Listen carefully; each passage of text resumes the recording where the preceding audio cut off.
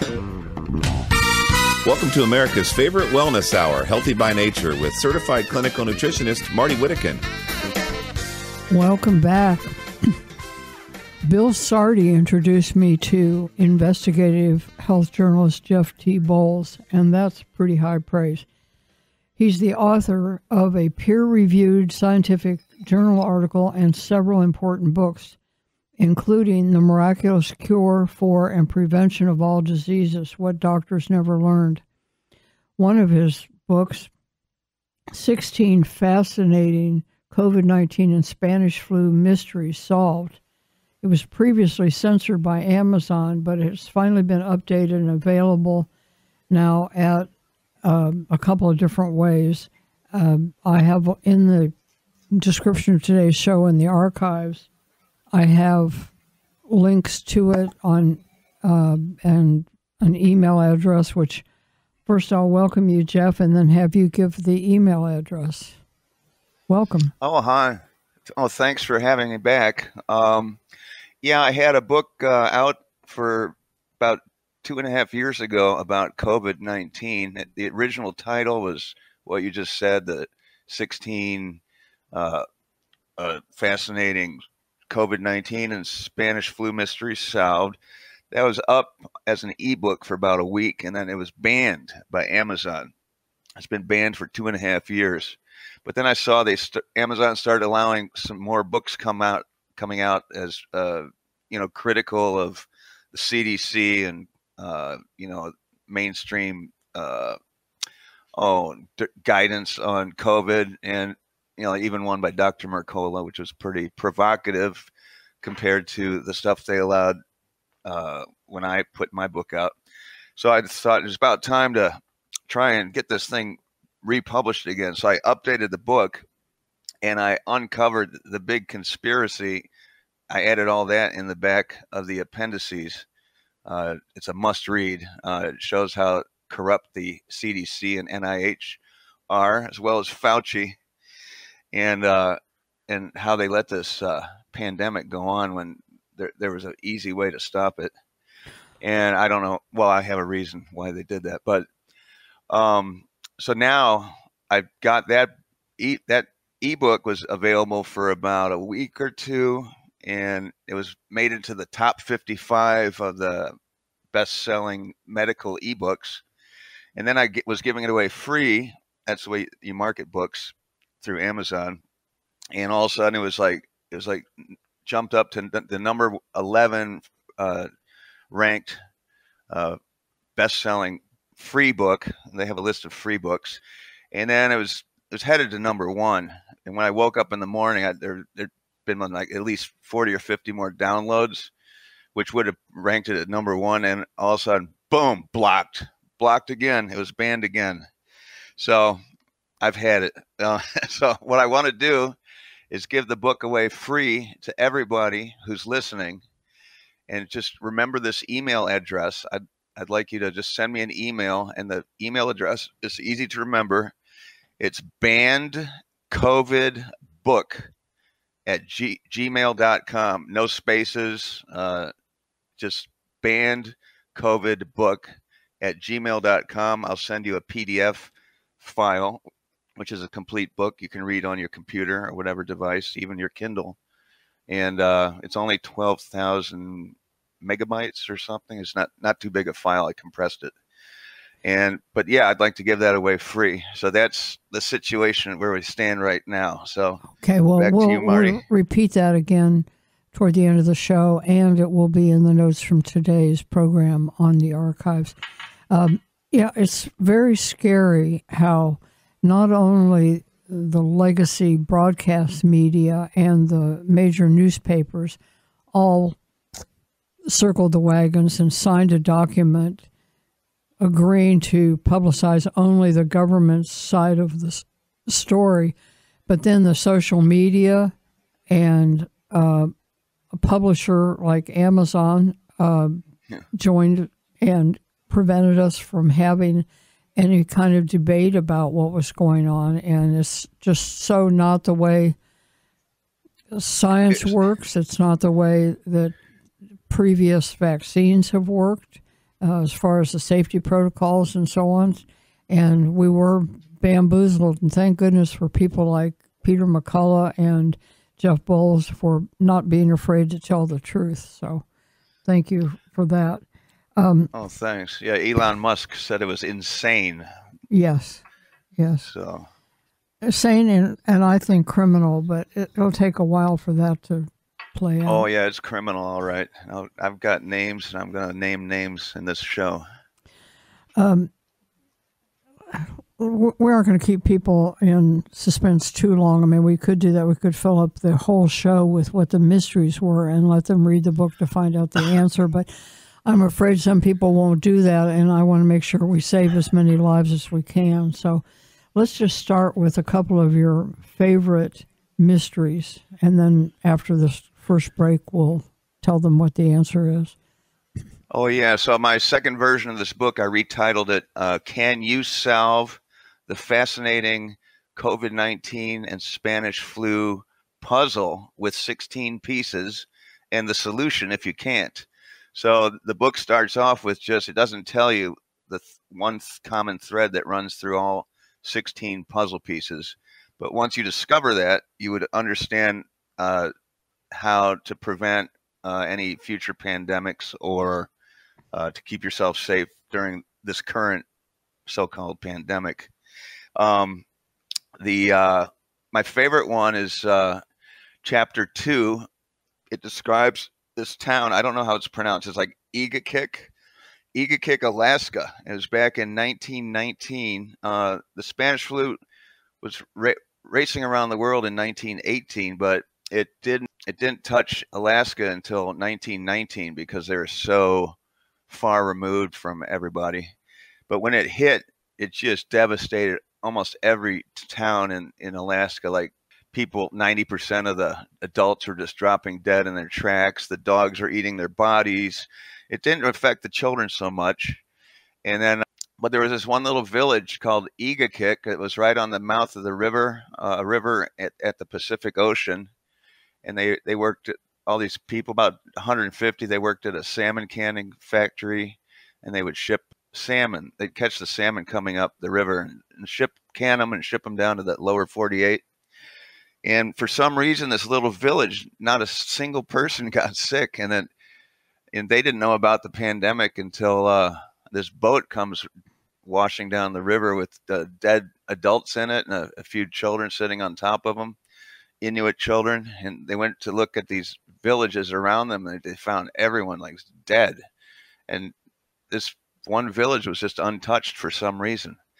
And I don't say what it is, but until the end of the book, but the scientists always thought like water kind of could possibly suppress the spread of the virus, or maybe they're cleaning so much because they work in the cannery, something like that. But those aren't really the real reasons, but I'm not going to tell you yet. What's another interesting one was chapter 1 was you can go to worldometer.com and track all over the world the coronavirus, how many people have died, how many deaths per million. It's all by country, and then you can track by state in the United States. It used to be could track it by county. It's great data. And should we pause right now? Well, I want to say you've done a miraculous job in this book of corralling all of that data and analyzing it for the trends, and you've included the age of people and all kinds of things. We've just got, I think, 30 seconds here before the break. Have people hang in there through the commercials, and then we'll give them the key to the solution when we come back. This is Healthy by Nature. My name is Martie Whittekin. My guest is investigative health journalist Jeff Bowles.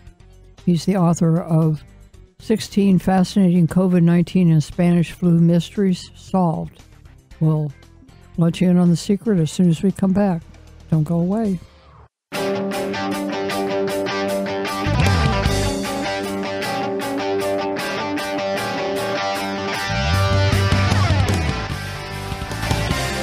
Jeff Bowles' book, so important. He so wanted the information out that regardless of being banned, he gave away probably thousands. How many thousands books you gave away free? Oh, at least 3,000 to 5,000. It's hard to say. And then everyone could share it. I encourage people to share it, so it's probably been... Well, and we shared the link to the free book, so there's no telling how many thousands of our listeners did that as well. But that's just a testament to the fact that you wanted people to have benefit of it much more than you cared about selling a book, because you could have had some less controlling publisher publish it. But that book would have made me a lot of money had it been printed, not been banned. It was really starting to sell like hotcakes.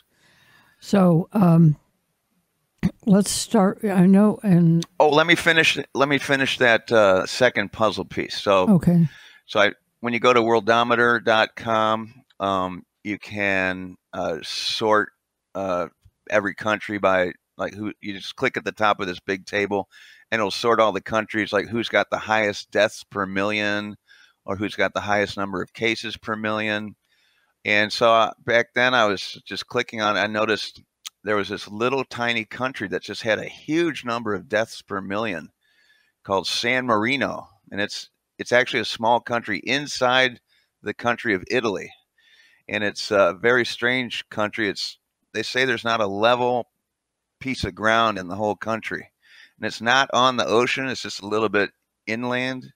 But it's been around for forever, and it's very small, but it's basically everyone lives like on the sides of hills or near mountains, smaller mountains. And for some reason, the COVID was and it's very highly dense. It's one of the densest areas, land or countries in the world. Population and people density.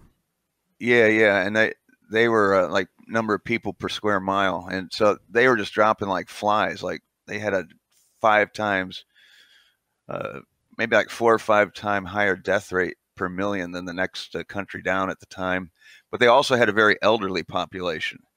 And so I thought it had something to do with the mountains, was keeping the virus from, the air was maybe stagnating or something. And so, but if you don't want to know the real answer, you could probably stop listening now and just email me for that book at bannedcovidbook@gmail.com. But if you listen any further, we're gonna ruin the surprise for you. So let's ruin it. And then send it to the book to your friends, and don't give them the answer. Let them get all wrapped up in the mystery. Try to figure it out. Yeah. Yeah. It's a fun puzzle. There's some real brain teasers. Like one last one is just it seemed like lower altitude mountains, like 3,000 feet or less. For some reason, they made the COVID situation much worse. But being up in the really high altitude mountains, like north of or higher than Denver, almost nobody got COVID in the high mountains, but in the low mountains, it made it much worse. That's another puzzle piece that really blew my mind for a while, but I finally figured that out. How many of these puzzles did you go through before you figured it out? Oh, I kind of knew right off the bat. I knew ahead of time. So I was just looking for confirmation of what I was, so I would find these weird things that confirmed what I already knew. And unfortunately, the powers that be are not as observant as you are. Yeah, well, they might. I think they are. I think they know it. Some of these people know what's going on at the top, and there's some sinister stuff going on. Yeah. So once we ruin the secret, then I can explain this big conspiracy that's going on. And I've got proof in the book, in the appendices. You can just look at the NIH and CDC websites and how they talk about this one factor. And they're purposely spreading disinformation about this fantastic substance. I just wrote a letter to the editor of the Dallas Morning News about being suspicious that disinformation can come from the authorities, also from the government. Oh yeah, I got the smoking gun right in my appendices, like stuff right off the NIH website, CDC. Well, which we'll go into. Yeah, but let's let people know what was the common thread through all of these 16 mysteries, and probably a whole lot more. Oh yeah. Well, it turns out the people that worked at the little canning factory for salmon in Alaska, apparently they were engaging in widespread employee theft. or the boss or the owners were let them have some of the fruits of their labor. So they're eating lots of salmon, wild salmon, all during this outbreak. And there's no other fish, I think, that's any higher. There's no other food that's higher in vitamin D3 than wild salmon. So the substance is vitamin D3. It's what you make when you sit in the sun, and sun hits your skin, and your skin makes this hormone called vitamin D3. It's not really a vitamin. It controls 2,700 genes in your immune system and tissue remodeling systems. And when your D3 levels are high, your immune system is just jacked up, and your killer T cells are just ready to go. And when you have high levels of D3, when a killer T cell that's activated by vitamin D encounters an infected cell, virus-infected cell, it kills it within an hour and a half. And so I've been taking high-dose D3 for the last 25 years, except for one short period. And I've only had one cold in the last 25 years. And that was when I decided to wash the D3 out of my system about 10 years ago, just for, I don't know, just on a whim. And other than that, I've never had a cold, so I was never worried about COVID. I took no measures to protect myself, and I was hoping to actually catch it so I could build a natural immunity. I'm sure I've had COVID, I just didn't even notice it, because like most people probably don't even get symptoms if their D3 levels are high enough. And then the same thing with this San Marino, that country. You've got the elderly. I need to give a caveat. I do believe that COVID is still dangerous to people who might be immunocompromised, meaning your thymus no longer makes new killer T cells in response to a novel virus. And those are people 65 or over, possibly, because a lot of people by the age 65, their thymus, which makes all these killer T cells and also the cells that help make antibodies. If your killer T cells aren't working, the antibodies is your backup immune system. But people over 65, some of them, their thymus has turned to fat, and you can't really make killer T cells, or your immune system doesn't work right. Those people still have to be nervous about COVID. It's not a magic bullet for the elderly, but anyone 65 or under, or who's got a working immune system, if you're taking lots of D3, you really have no reason to worry about COVID at all. And if you don't have a working immune system, it's doubtful that the vaccines are going to do you any good, because they depend on that also. True. Yeah. So I mean, if you have an impaired immune system, so really the best thing for people to do during COVID was anyone over 70 should have just stayed inside, and there should have been no lockdowns, no mask wearing. Masks don't work, and I'll tell you why next session. Okay. Well, yes, that music does mean we're creeping up on a break here, and my guest is Jeff Bowles. We're talking about the mystery that should not have been a mystery about COVID-19 and other conditions like diabetes. So stay with us. A lot of really important information to come, and then we're going to talk about aging.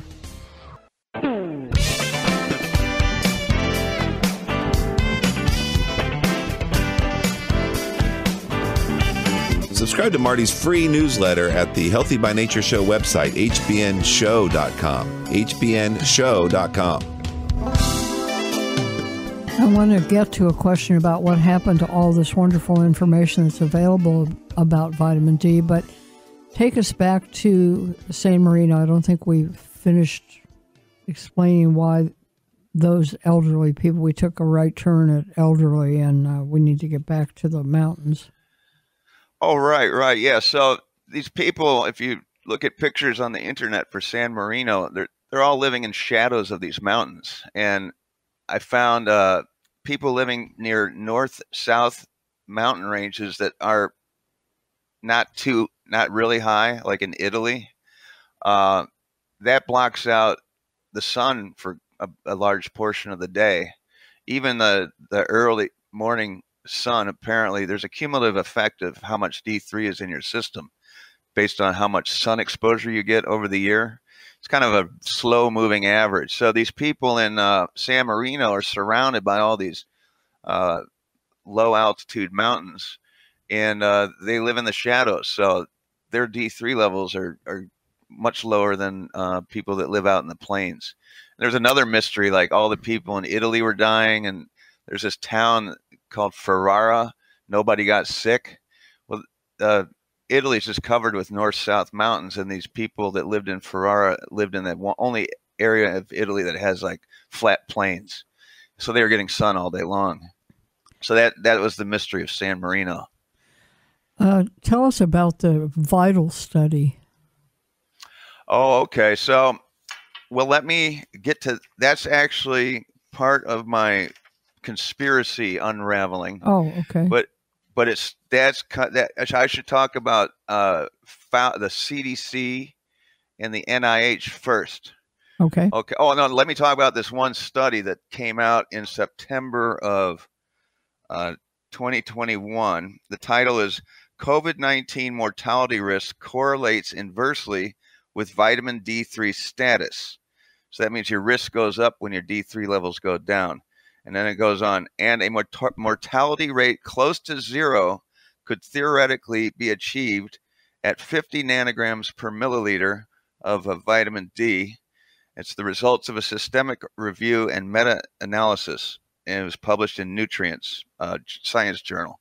So these people did a little study of all these studies, and they figured out that if everyone had had a blood level of 50 nanograms per milliliter of vitamin D3, that theoretically there should have been no deaths from COVID. If I can interject here just a second, people who even thought to get their vitamin D tested, and probably not because the doctor ordered it, but because they requested it, then they get this report back, and it showed for a long time it used to say that if you had 20, you were okay, and then they bumped it up to like 32, a level of 32, and here you're saying it should have been 50, and we've had experts on this show that say you should have at least 70 to 120.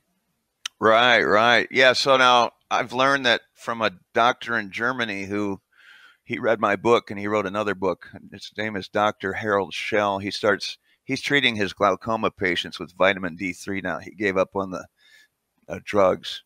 He said D3 is much better, but he had a fistula that his doctor friends wanted to do some surgery. It's like a hole in your intestine. And so he was scheduled to do some surgery, but he started taking high-dose D3, and it closed up all by itself. And he figured out that you need a blood level of 120 nanograms per milliliter or a little higher before you trigger your tissue remodeling system to properly repair any old injuries. And it also, you need that level to cure any autoimmune. Well, I want to get back to high levels and why the doctors freak out. If you are over 100, they just lose their minds. We'll get back to that, but they've been brainwashed in med school by the conspiracy. But you wanted to work up to talking about the CDC and the NIH and the FDA and. Oh, yeah. So I went to the CDC website to see what they're saying about vitamin D3 lately. And right there on their front page, they say recent trials show that vitamin D, zinc, and vitamin C didn't help COVID-19 patients And then they talk about this study from JAMA magazine. JAMA's in on the conspiracy, along with New England Journal of Medicine, Nature, and you can see a YouTube video by Dr. Bruce Hollis, and he goes into like all the hostility he gets. He's a vitamin D researcher. It's a fantastic video on YouTube. You got to watch it. It's about an hour, but he names names, but he can't name them like me because he's part of his livelihood depends on not ruffling too many feathers.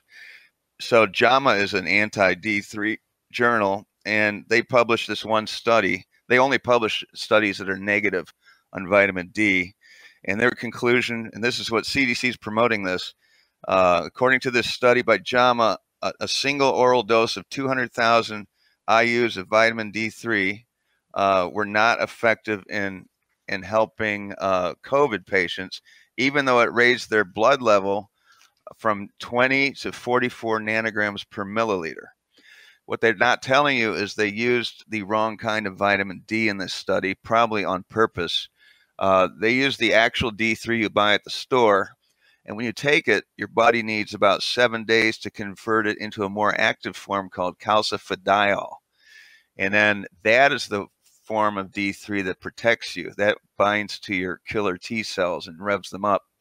So this study just gave them one dose of 200,000 when they came in, and they released everybody 7 days later, and it was just long enough for their D3 to be converted into the active form, and that's when they discharged everybody.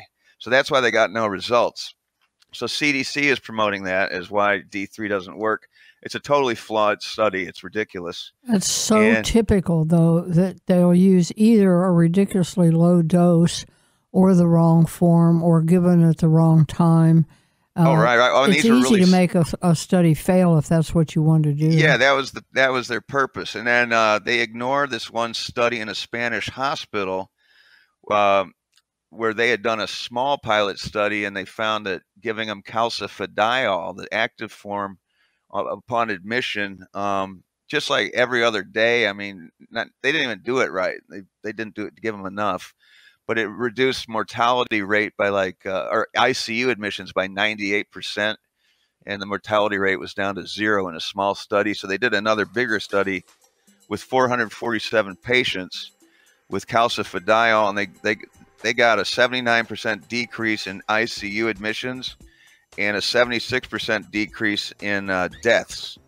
So they ignored that study. So did the NIH. Now, I looked at the NIH's website, and what they conclude is there's no clear evidence that vitamin D supplementation provides protection against infection or improves outcomes in patients with COVID-19. Evidence is still lacking. And so they cite that one dose study from Brazil of 200,000, and then they cite like another. That's okay. Hold that thought. We'll be back in just shortly after these commercials.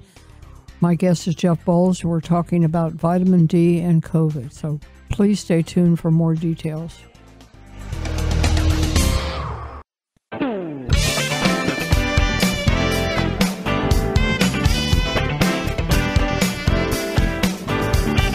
Subscribe to Martie's free newsletter at the Healthy by Nature Show website, hbnshow.com. hbnshow.com.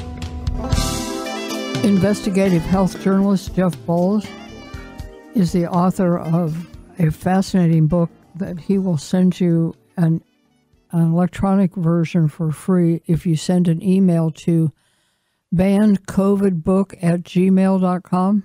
Is that right? That's it. Okay. Yep. I'll repeat that again at the very end of the show, but just packed with wonderful information and observable effects that should be a wake-up call to our health authorities, unless they don't want to see it. And it appears that that's the case because they're doing bad studies and relying on those instead of what they can see with their own eyes and good studies. And when one of these kinds of puzzling things comes up, I'm usually reminded of the Jerry Maguire line, "Show me the money." Yeah, that's for sure. Talk to us, because I do want to get in a little bit on your upcoming aging book, which we'll have you back to talk more about that when it publishes. But tell us a little bit more about the machinations at these government agencies. Okay, well, I found a smoking gun right on NIH's website. So they cite all these studies about vitamin D that didn't work using single doses. Bruce Hollis, the D3 researcher, notes that you can't get good effects with those big single doses. You need to take it every day. And then, and at the end, they cite all these flawed studies. And finally, at the end, they cite one study trying to look fair, where they used this really potent form of vitamin D called calcitriol. It's even more potent than calcifediol. And so they gave it, this study, they gave 50 people of the calcifediol, or no, calcitriol. The other 50 got nothing. Now, at the NIH on their website said, they noted that, there was an increase of oxygenation in the calcitriol taking group up to 91, and those with no treatment had oxygenation of just 13. I don't even know what those units mean, but that's like a 7 times difference. And then they state at 13, they're barely alive. Right. So then they state at the end there were no differences between the arms of the two sides of the trial in the length of hospital stay, mortality, or the need for ICU admission or hospital readmission. I looked up the study. That is a total lie. They're lying right there on the website. This is a smoking gun. So if you look at the study, the control group stayed in the hospital for 9.2 days. The D3 group was only 5.5 days. There were 2 ICU admissions in the control group, 0 for the vitamin D group. There was 3 people who died in the control group, 0 in the calcitriol group, and then 4 people who are readmitted within 30 days in the controlled group, and only 2 in the vitamin D group. So they're lying right there on their website. And it would appear that the government in general did not want any publicity of something, whether it's preventive or treatment, that would confuse people into not getting the vaccines, because they were very much invested in everybody. Oh, no. That's one part of it. It's much bigger than that. Here's the problem for big pharma and big medicine. If people had learned that vitamin D could protect them from COVID at high doses, they would start taking it year round, and they would wipe out almost all autoimmune diseases. It would wipe out at least 90% of the medical industry, big pharma. That's why they're so scared of vitamin D. I mean, they can make a little money on vaccines, but the big problem is they don't want anyone to know about vitamin D. They've been trying to outlaw it since it was basically discovered in the 1920s. And so now you've got this New England Journal of Medicine editor, and he sat on the IOM, that was the Institute of Medicine, that was always saying that people should only take 200 IUs of D3 a day. It's like pulling teeth to get them to recommend 400. Then in 2010, they said, okay, maybe they should take 600 IUs. It's all ridiculous, because you can make 20,000 IUs a day or in just a half hour of sunbathing in your skin. So these are just meaningless amounts. And so they've a guy named Clifford Rosen, he sat on that board along with Joanne Manson. And now Joanne Manson is in charge of the VITAL study. This was back in 2010 when they were recommending 600, and they were saying, you shouldn't take any more than 600. And then she got in charge of this VITAL study at Harvard, where they used 25,000 people. They give them all 2,000 units of vitamin D, like a meaningless amount. And what they do is they say, we've checked all these things like cardiovascular disease, cancer risk, this and that. It doesn't work for anything. Then that's because they're using too low a dose. And then this Clifford Rosen wrote an editorial in the New England Journal of Magazines, like, people should stop taking D3. It doesn't work. Just look at the VITAL study. And then I like to see how much D3 he takes. They should put him on a lie detector on live TV. But that's what's going on. That's the conspiracy. I'm naming names, and these are the big conspirators. Oh, and folks, you really need to read the book. There's some shocking information about Dr. Fauci and studies on beagle puppies that just I won't tell you on the air because I don't want to ruin your day. Just so much useful information. We'll be back with just a tiny bit more after this break, so please stay with us. I'll repeat how to get the book for free.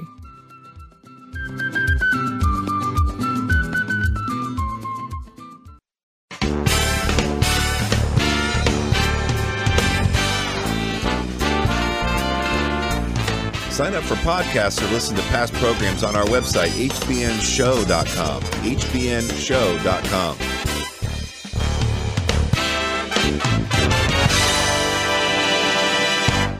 Jeff Ball's book also talks about type 1 diabetes and some interesting things that happened in Sweden regarding that.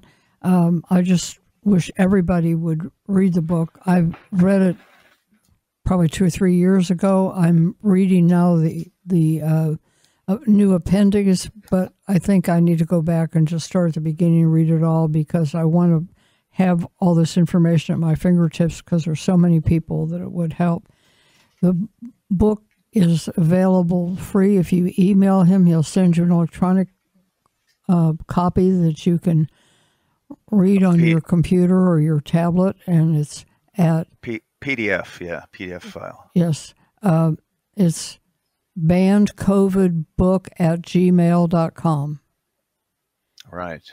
And I'll just ask you for a teaser about aging because my birthday in January, it finally dawned on me that I'm not middle-aged anymore because I've never heard of anybody that lives to age 160, at least not since biblical days. So, what are some key factors that you're looking into?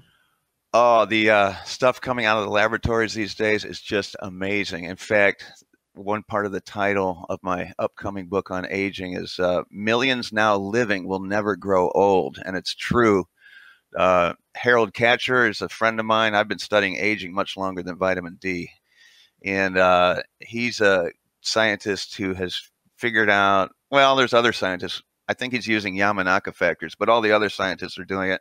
They can inject rats with Yamanaka factors and reverse their DNA methylation age by 54% over several shots over 4 days. And then that's interesting. But I've also, Steve Horvath did a study recently and found out that all mammalian aging is programmed, which goes against 120 years of science. And the theory of evolution is apparently incorrect, or it's missing something, because it's supposed to be impossible that aging's programmed. But I always thought it was and wrote a paper about it in '98. And so I've been digging into Horvath stuff. We've been doing Zoom calls with Horvath, and we're trying to figure out putting all the bones, all the meat on the bones of his study. And we figured out that declining GABA levels and declining AKG basically is the machine language of aging that drives all like higher levels of aging. And you can reverse your DNA methylation age by 8 years and 7 months just taking AKG. They did a study. Ponce de Leon Company did that with their people. So Jeff, it's just amazing what's happening. This is very exciting. I'm sure most of our listeners said, "Oh, what kind of Greek is that?" We'll sort it all. We'll sort it all out when your book is due. Please let me know as soon as we can talk about it. And folks, go to the archive of today's show for lots of useful links. Thanks, Jeff. Healthy by Nature is sponsored in part by Lily of the Desert Aloeceuticals.